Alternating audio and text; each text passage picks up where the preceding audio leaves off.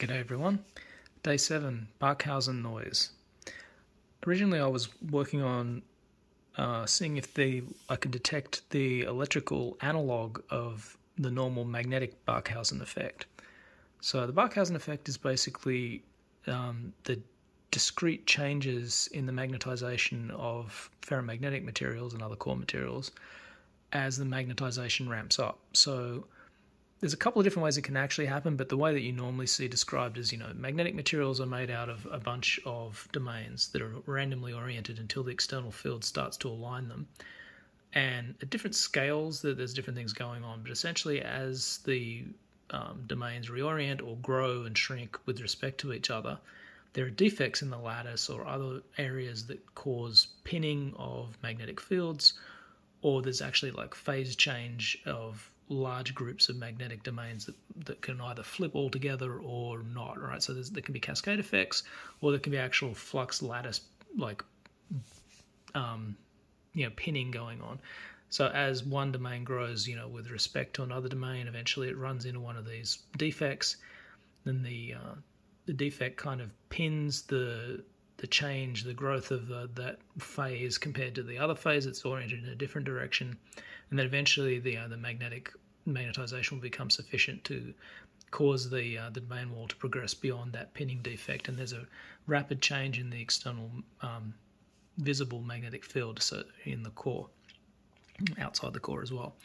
So this causes noise because those transients, when they happen very quickly. The magnetic field is no longer, nice and gently increasing as, say, the magnetization field, the H field, basically from the outside that a current might be applying. As a current's ramping up through an inductor, H is growing, and the actual field inside the magnetic domains is not necessarily going up. It's actually going up in these little staircase steps, and these transients produce a noise in your circuit that you can. Well, sometimes it's annoying. I mean, certainly magnetometer applications, it can be very annoying, but it's also kind of interesting, though, just from a purely physics point of view. To detect it, you don't actually need much, right? Really, you just need like an audio amplifier and a core. Here, I took some artist wire, the kind of the florist might use to tie flowers. I cut off about 10 pieces of that, and then I wrapped it with about 300 turns of 30 gauge magnet wire. This is kind of barely adequate, but as we see, if I approach this with a magnet until it sticks to it, you can hear the Barkhausen noise as the domains flip over.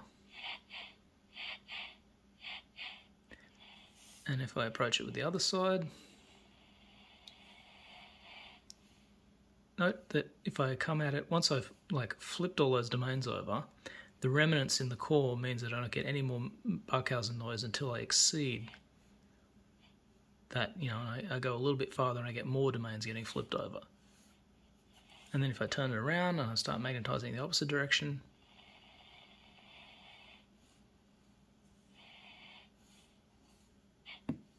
okay, flip.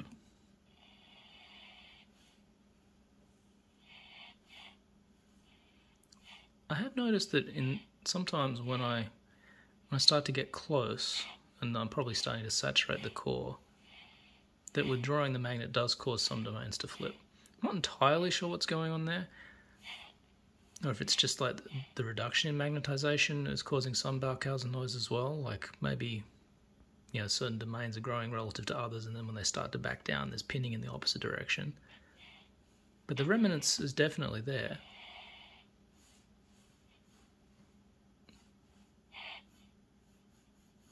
And then if I flip,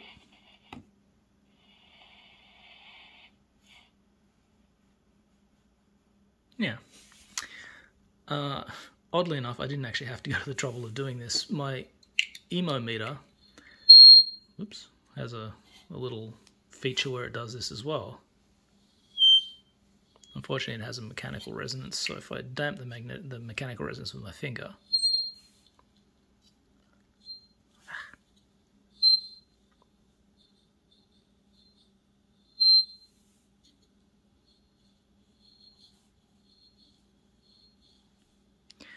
And that's the ferrite that's in the core of the magnetic sensor here.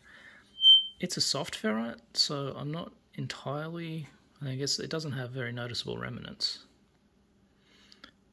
So I guess that makes sense, right? Like if it would have significant remnants, it would have more of that effect where you can approach it and then you have to get closer than your previous approach to actually start generating noise again.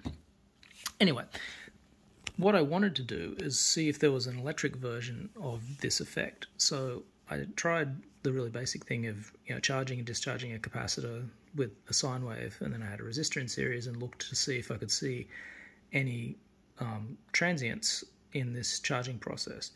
And so far I haven't been able to. I mean, there's some challenges about how to do this exactly, like in terms of rejecting this signal or noise coming in through this, because these are fairly small signals, so you have to amplify this a lot. And potentially, one way to see very small changes in charge that's passing through this capacitor as it charges is to have a fairly large resistance, but that's kind of at odds with the whole noise thing. So I thought about another approach where you would use an inductor. So at the low frequencies that you're charging and discharging the capacitor at, it really looks like a short circuit, but each of these transients is a much more high frequency effect, and it will cause this tank circuit to ring. And you can damp that a little bit to give it a bit of a more broadband response so that the exact width of each of those transients is not as critical. And then amplify this with an RF amplifier. So this I'm still working on. I haven't got it to work yet, but I don't see any reason why it won't work, because it's very, very similar to the way partial discharge experiments are done. Now, partial discharge is a very common way of assessing the health of the dielectrics in, say, power transformers and capacitors and all kinds of things in industry.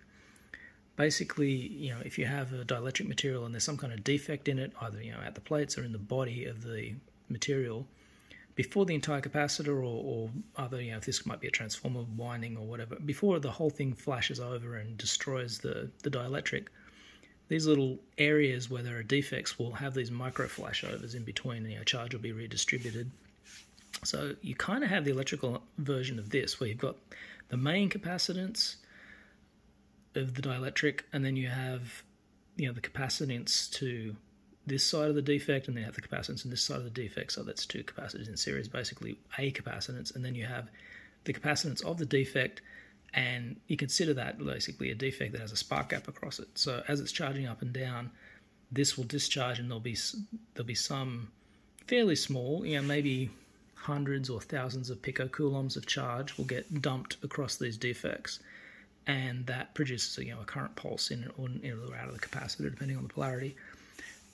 So this will generate RF noise, essentially, far away from the frequency of operation. The rise times are generally in unit to 10 nanoseconds, and they're relatively easy to separate from mains power frequencies.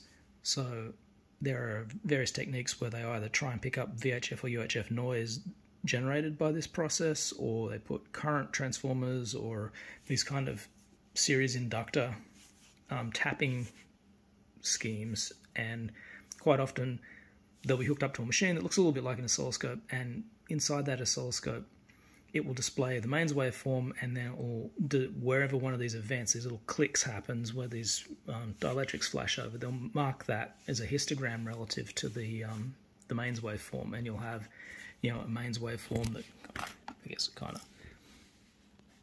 looks like a sine wave, right, like this, and then where you won't have many flashovers, the flashovers will occur as the voltage comes up, so there won't be many near the zero crossings, but there'll be some kind of in this region, and they'll tend to be also in the opposite region. They'll be here and here kind of thing, and they will generally won't happen on the downward returning closer to zero for the voltage that's impressed upon the device, because at that point the capacitor's already, the little micro capacitor has flashed over and discharged. But anyway, I think this is an interesting idea, and I'd like to look at it further. I'm sure that there are ferroelectric capacitor materials that have these kind of defects that are analogous to the ones in ferromagnets, but so far with the capacitors that I've tried, at least, the ones in the junk box, I haven't been able to find it, but I'm sure that there's information out there for other material science applications where someone has probably tried this before, but so far I haven't been able to find much information on it. Alrighty, more tomorrow. See you later.